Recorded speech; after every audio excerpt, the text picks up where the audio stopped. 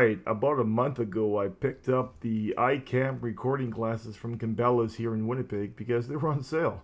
If I recall, the original price was something like $160 Canadian, and I think I bought them for $99. So, and you know what, I've been looking at these for a little while. The mixed reviews kind of held me back, but the sale lured me back in, so you know, I bought them.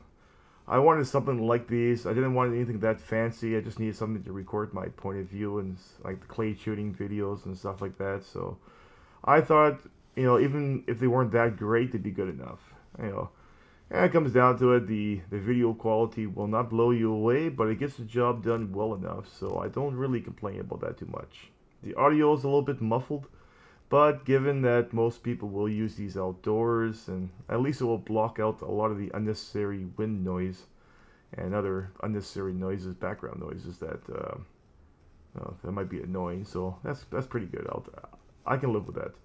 The controls are a little bit clunky, but it takes a little bit of time to get the hang of like what to do and how to get it to record, and knowing when it's recording and stuff like that. But once you get used to it, it's not a problem. So I'm not worried about that.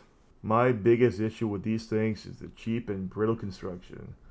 Up to this point, I've only brought these things out 3 times. No joke, 3 times. And, you know, one day I took them out of the case to prepare for a day of shooting, so I took them out to recharge them. And I noticed they were cracked in half, and it was just hanging on by the wire ribbon that passes through the rim, like top of the rim.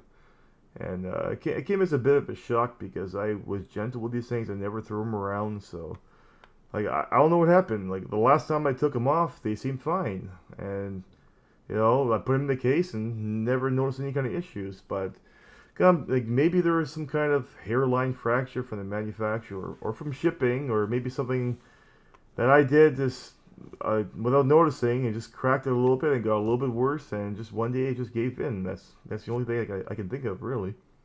So I bought some Gorilla Glue to see if it'll hold well enough so I can get a little more life into these things. Buyer beware, I guess. So I would definitely not buy these again, and I recommend whoever has them just be very, very careful with them. Alright, that's all I gotta say.